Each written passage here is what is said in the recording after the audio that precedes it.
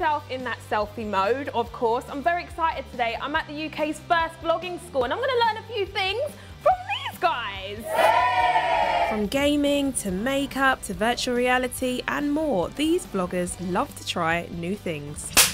Meet these 3 students who are passionate about vlogging. Everyone has a talent, and I guess people here, vlogging and YouTubing is our special talent. You can collab with other people also doing it. There's studios, and in the studios it's like all really quiet and they have all the equipment. I've learned how to set up the lights, the camera and the audio, add like animations over the top, how to add pictures. But do you really need a fancy school, high-tech equipment and professional studios? Can't you just do it yourself? If you really want to be a vlogger, you want to be a YouTuber, you just got to try. Use the equipment that you've got. Start with your phone, be confident, plan what you're going to do and just work at it. It's hard work, but stick to it and keep trying. So, how do you become an amazing vlogger?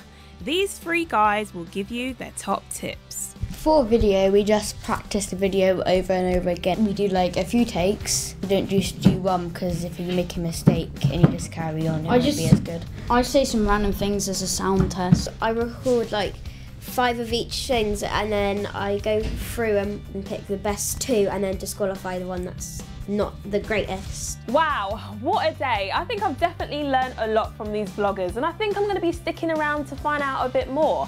What do you think, Whitney? Whitney?